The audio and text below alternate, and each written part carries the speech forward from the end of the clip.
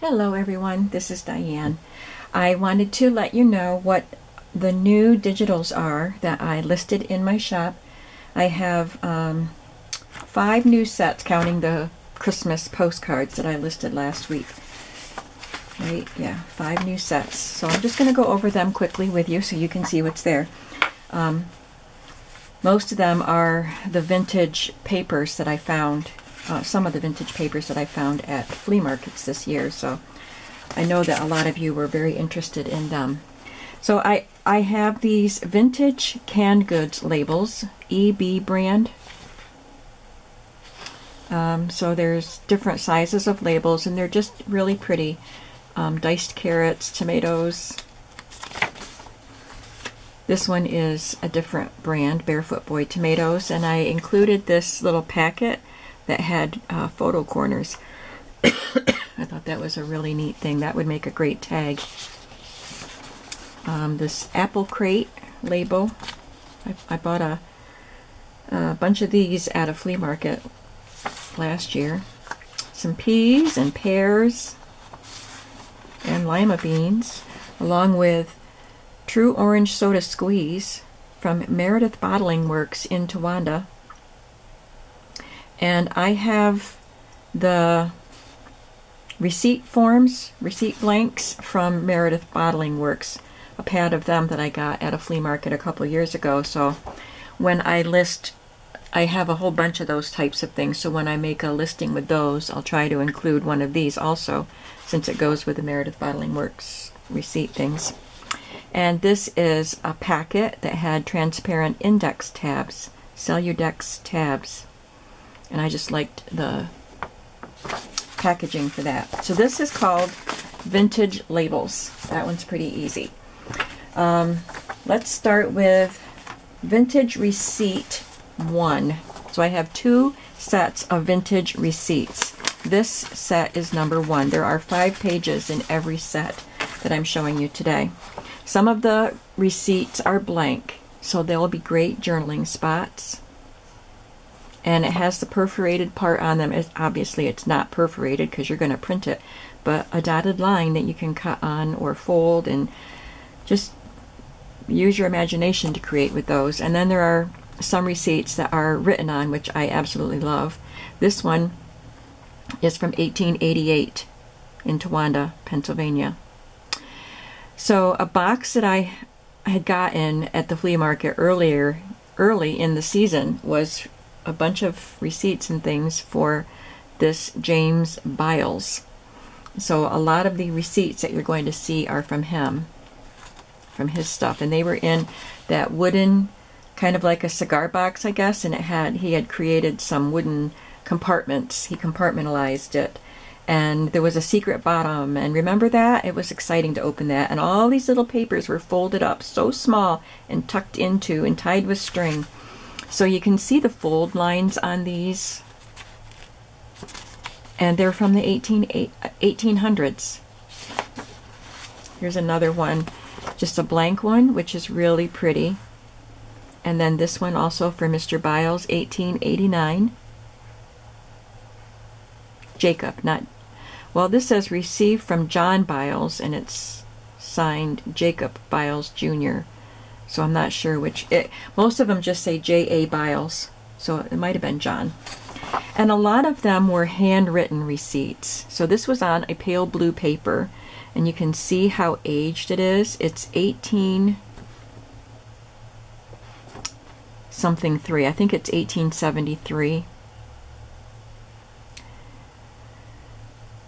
Payment in full of all accounts to their date of Jacob Biles.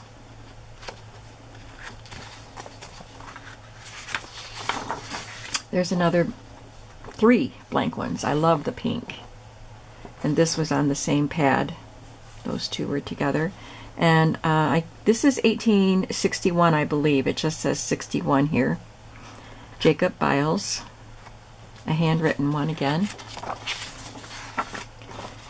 And this is 1931. This is These are from the trails. Remember when I found 2 batches of ephemera from the trail family?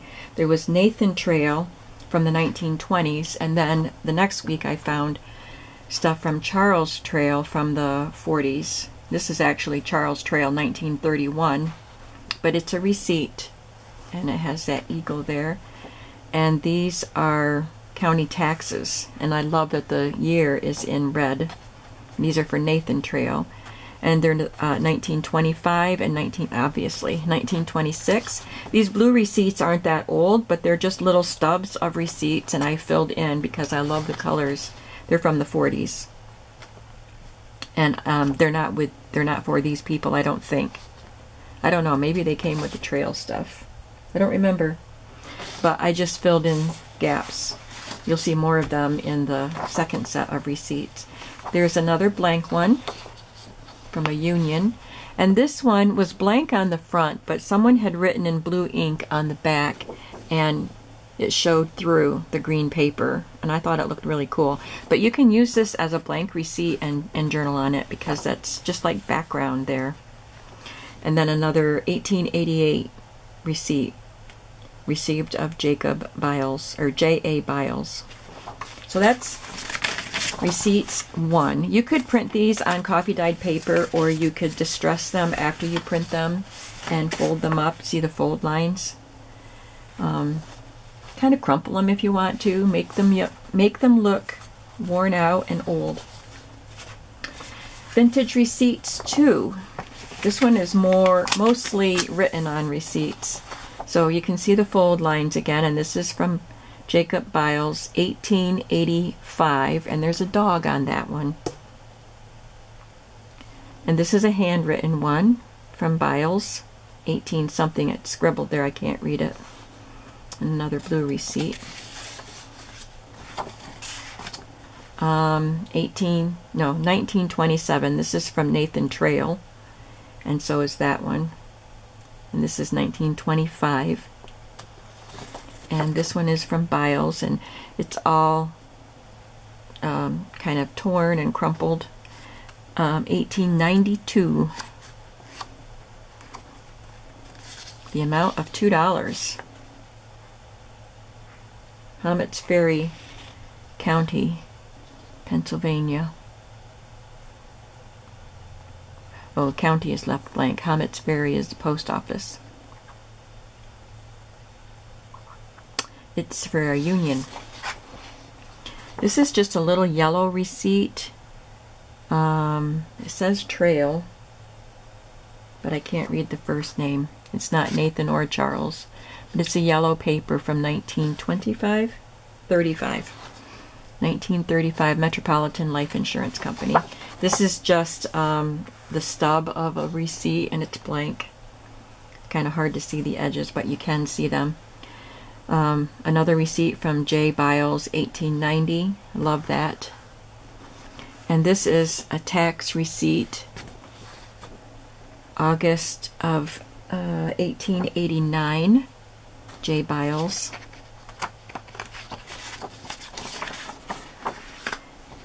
This one almost looks like it's hand done right there, but I couldn't tell if it was. But it's another Biles, and it's 1890, 1865, and then a handwritten one. Look at the beautiful writing. And then lastly, 1888 and 1922. This one's Trail. This one is Biles, and this one is Trail, 1926.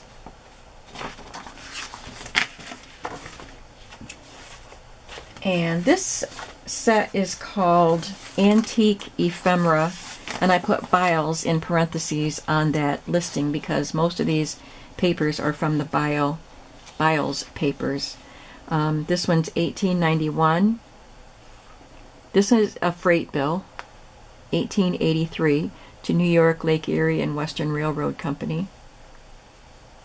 Union Station. This is a little tiny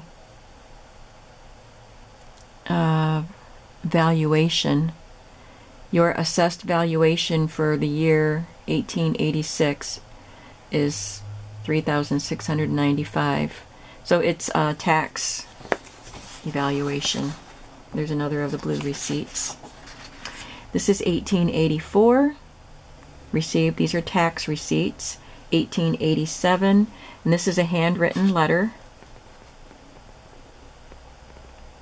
If you could let me have some money on this account, I want to go to, etc. 1890. 1872. And here's a trail, 1927. And 1841. I believe that's what it says, and it's handwritten.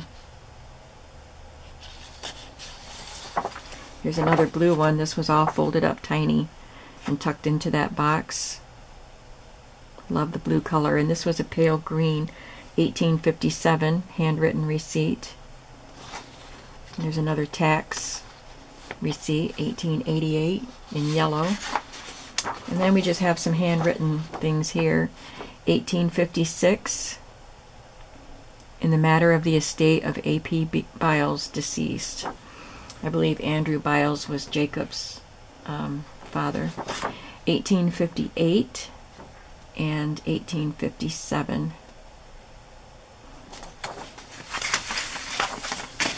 And so I have those 4 listings, and then of course I have the Christmas ones that I did last week, and I couldn't lay my hands right on the printouts, but these are